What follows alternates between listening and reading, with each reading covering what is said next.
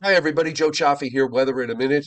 It is Wednesday, the 5th of February, and we've got winter weather for the Northeast and into the Mid-Atlantic states. We have winter weather advisories up from southern and southeastern New England, back over central and western Long Island, New York City, the Hudson Valley, New Jersey, including the Jersey Shore, by the way, as well as all of Pennsylvania, and ice storm warnings that are up for areas in the Alleghenies, southwestern Pennsylvania, into West Virginia. And we are talking first a period of snow at the start with this Thursday morning, and we're looking at basically a couple of inches in areas in southern and southeastern New England, maybe an inch or two in the Hudson Valley, some parts a little bit higher, coating to an inch or so for Long Island and New York City and points south. The bigger story really is going to be the ice accretion,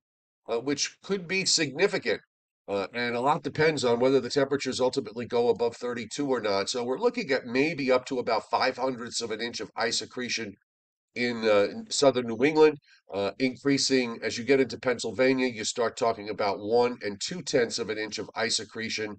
And the metro areas here are included: New York City, Philadelphia, Washington, D.C., and Baltimore, as well as Boston.